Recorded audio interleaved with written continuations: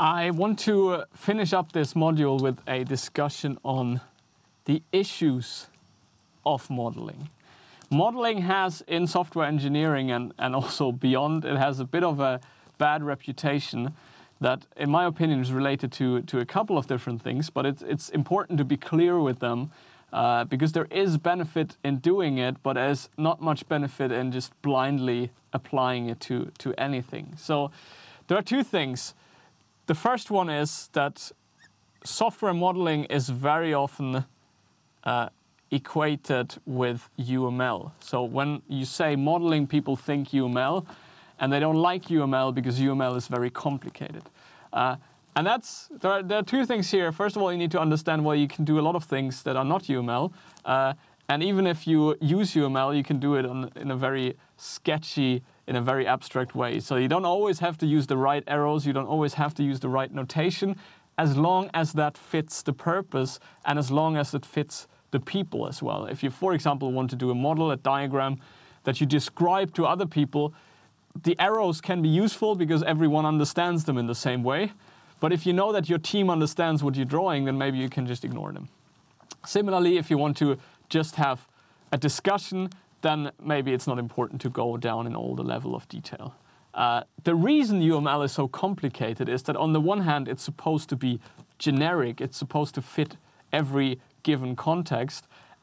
And it's supposed to be usable for all sorts of things, including analysis and code generation. And for that, you need details, and you need very different semantics, different meanings of elements. So that's, for example, why we have all these arrow types, because if you want to generate something, you need to be precise. But modeling is not just UML. You can do a lot of different things. Don't get too upset with this. The other topic to discuss is the tooling, which again is related to UML. We have a lot of really bad UML tools, and that's to some extent because UML is so complicated. Again, there are some tools like Eclipse Papyrus that really try to have the entire UML standard in their tool, and that's just really, really overwhelming if you're a beginner in this. So you get these 30, 40 different types of entities and relations, and you don't know what to use and how to use it. So that's part of the complexity of UML, but again, think about your context. Maybe you don't need all of this. But also keep in mind that if you do want to do very precise things like code generation, a lot of the simple, nice-to-use tools are not precise enough. So that's the dilemma we are in. And finally, a lot of these tools are old and outdated and haven't been maintained, and that does not help, obviously. So this is something to consider. And then, of course, the agile movement is sometimes in conflict with modeling, because modeling traditionally has been a lot about documentation, about doing a lot of planning, about breaking things down top to bottom. And this goes very much against the idea of agile, of planning just in time, about having the teams decide on their own. So this is often a clash, but it doesn't need to be. You can very well draw diagrams for communication purposes, for example, and then throw them away. You don't need to document that. So again, look at the purpose. Don't get too upset about just having all the details of UML, for example. So these are the things.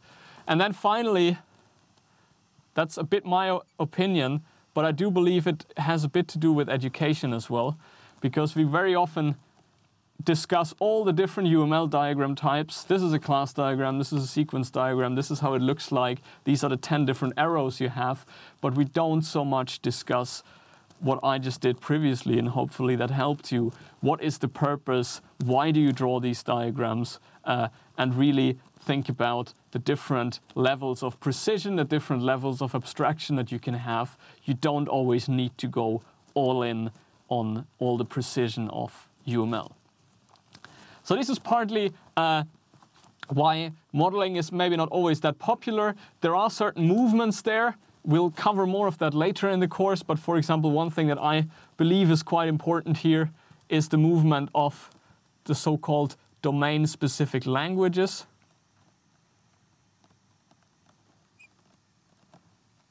So as I said, UML is a general purpose modeling language. It should cover everything, but that's really complicated. So there's more and more movement in the research community to build specific languages. They can be graphical like UML, but they can also be textual like programming code.